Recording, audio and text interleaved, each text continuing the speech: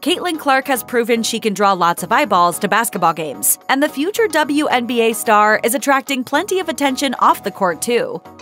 In September 2023, Clark and Nike dropped a joint Instagram post featuring Clark sporting an all-pink Nike Tech fleece windrunner and matching jogger set. The caption read, "Before you build something new, you have to break some ground. This is Nike Tech." Clark signed an endorsement deal with the famous footwear and apparel company in October 2022 and has appeared in several ads for the brand, as well as several others. If I can sign with Gatorade, you can too. The feedback on Clark's all-pink ensemble was primarily positive, with fans celebrating Clark for stepping out in the bold color. But there were, of course, a few detractors. One wrote, "Why is it pink? Caitlin could not be less of a pink young lady. Women and girls like other colors, like yellow, blue, green, red." A supporter replied, "Caitlin, love this, love the pink. You be you. Silly that people are telling you not to wear pink. Strong woman."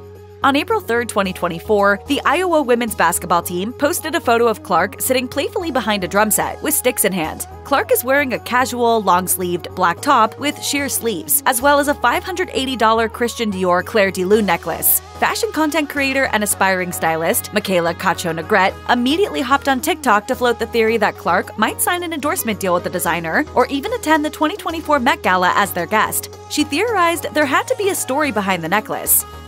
I've never seen this girl in anything designer like in her entire life, and she just pulls up to like a casual dinner with this Christian Dior necklace. On April 12th, Clark received her second John R. Wooden Award, which is given to the most outstanding college basketball players in the country. She was sure to thank her teammates. I think the biggest thing is just like how fortunate and lucky I am. Like, these awards never get old. But it wasn't just the hardware that stole the attention. At the ceremony, Clark dazzled in a red satin wrap dress. Clark tied the look together with a pair of pointy-toed white high heels. She scored some points for her choice of a closed-toe shoe. One commenter wrote, "My closed-toe preference is mainly due to my long torso, short leg composition. Do not know if Caitlin has the same issue, but this is a good look." Clark caused quite the ruckus with her April 13th Saturday Night Live debut. You make a lot of jokes about women's sports, don't you, Michael?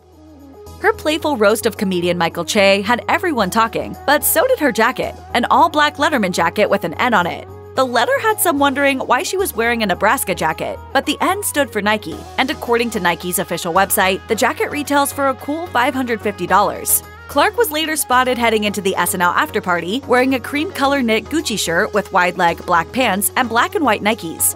Clark arrived at the 2024 WNBA draft in style, sporting head-to-toe Prada, including a silver rhinestone crop top, white satin jacket and miniskirt set, black mini bag, acetate sunnies, and a pair of black slingbacks to boot.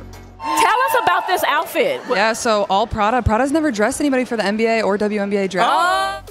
Business Insider estimated the total price of Clark's Draft Duds rings to be an eye-popping $16,875, which is roughly 22% of her estimated first-year WNBA annual salary. Fortunately for Clark, it doesn't appear she actually had to cough up the cash. Her stylist for the evening, Adri Zagurdia, told Marie Claire, "Dressing an athlete for the draft is a first for Prada, and this is obviously a first for Caitlin too. Both are at the forefront of what they do. It's almost too perfect."